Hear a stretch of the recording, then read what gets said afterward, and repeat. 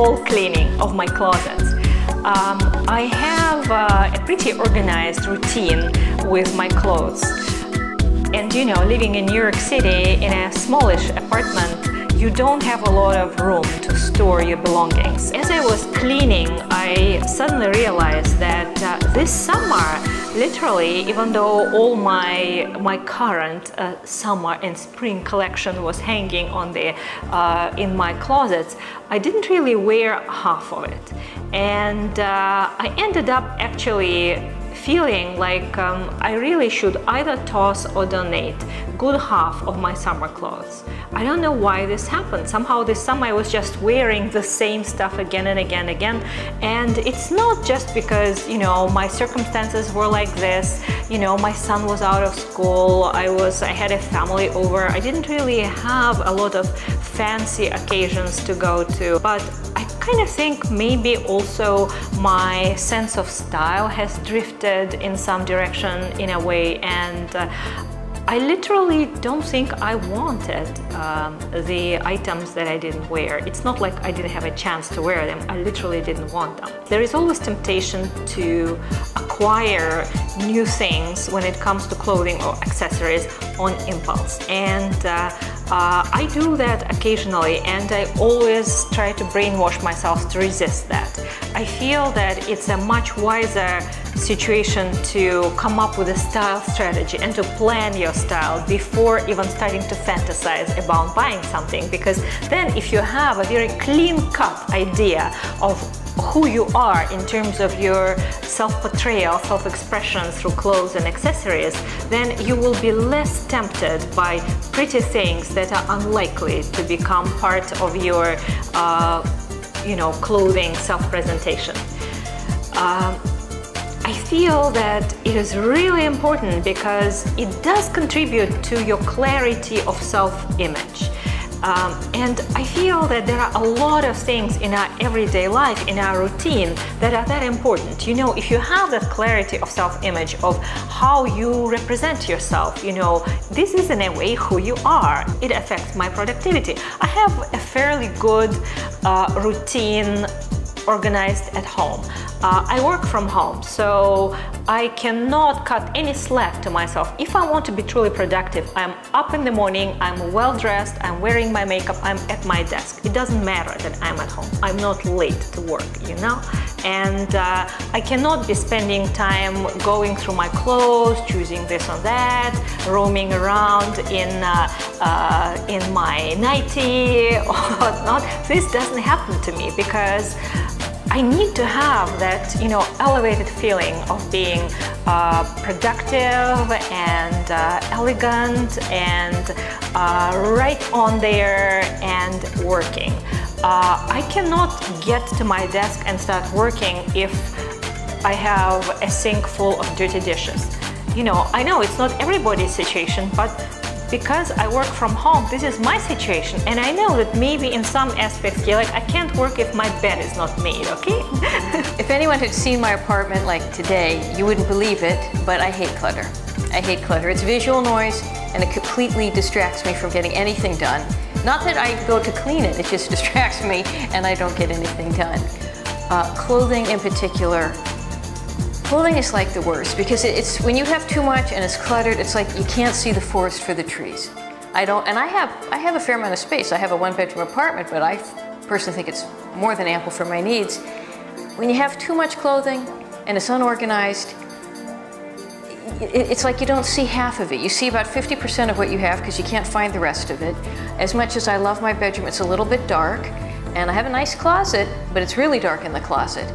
And I would find myself wearing the same, gosh, you know, 10 outfits to work over and over and over again because they're what's convenient. They're kind of what comes to the top of the pile.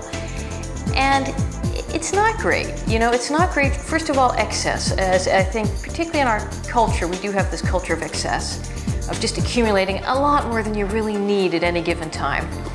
And you need to go through and curate that and edit it way, way, way down.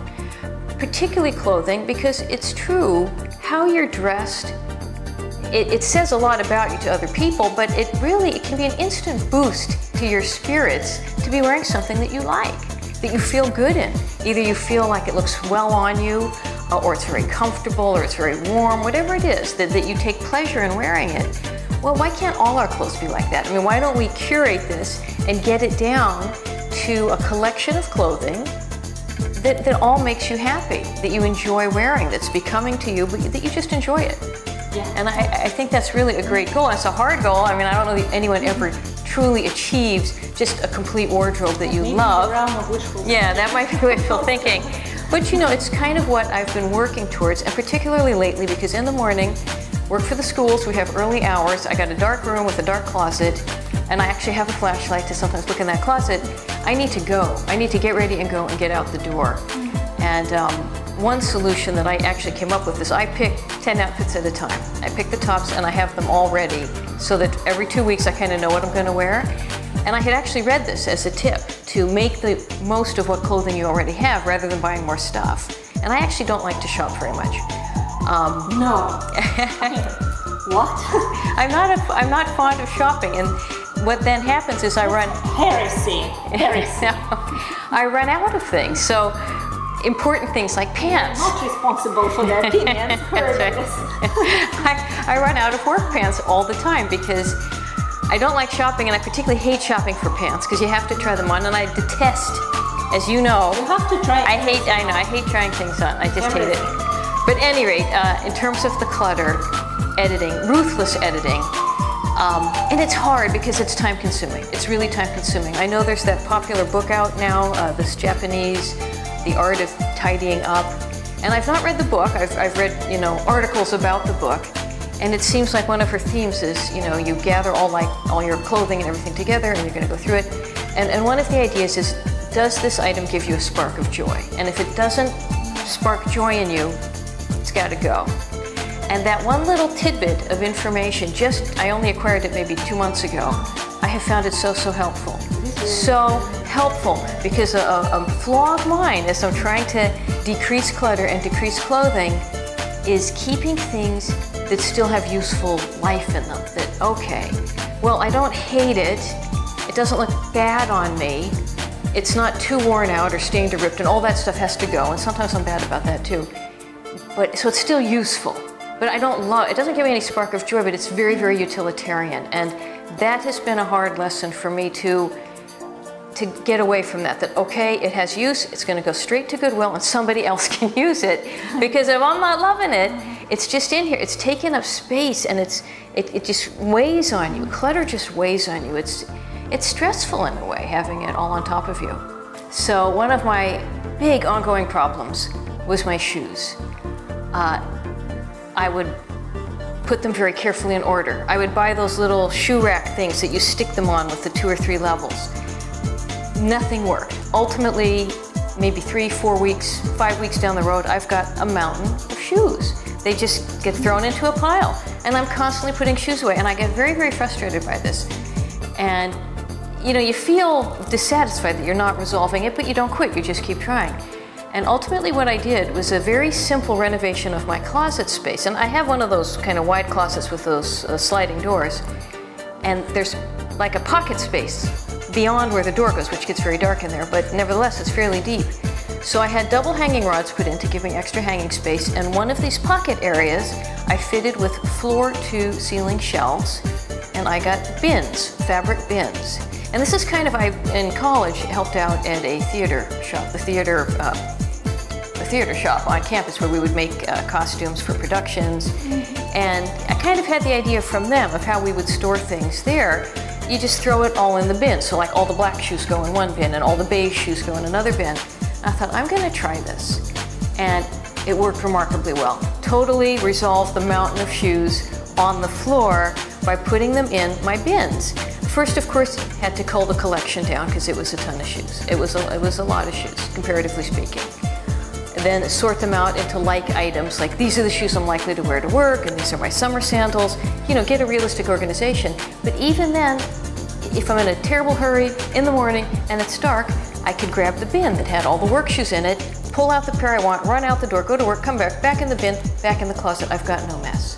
So it took a couple of attempts, but I have been extremely happy with the shoe solution. Boots wouldn't fit in the fabric containers on the shelves, so I got a huge plastic storage tub. The boots live on the floor of the closet in the plastic storage tub. Boot problem gets resolved.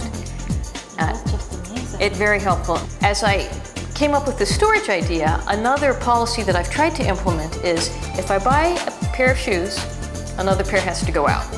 You know, shoes take up space, so I haven't been 100% successful with that, but I've really tried. A pair of shoes comes in, a pair of shoes should go out. It doesn't always work, but it's helpful to think of it that way, because part of my storage ideas and the clutter and the anti-clutter of clothing is it's all got to fit. I made this much space for it. Whatever I have, it needs to fit in that space. If everything doesn't fit, then something's got to go. Because you know, how much do we need? And I want it all displayed where I can find it, see it, get my hands on it. Otherwise, it's just going to languish. Just going to languish in the back of the closet. Now, everything was going very, very well until, you know, just recently, I have a new problem now. Pole dance shoes. Now I have an issue because I don't have the space for those shoes. So now the pole dancing shoes, that still needs resolution. They exceed the amount of shoe storage space that I had allotted, and they're so big, they don't really fit very well. So that's what I'm working on right now, is the pole dance shoe storage.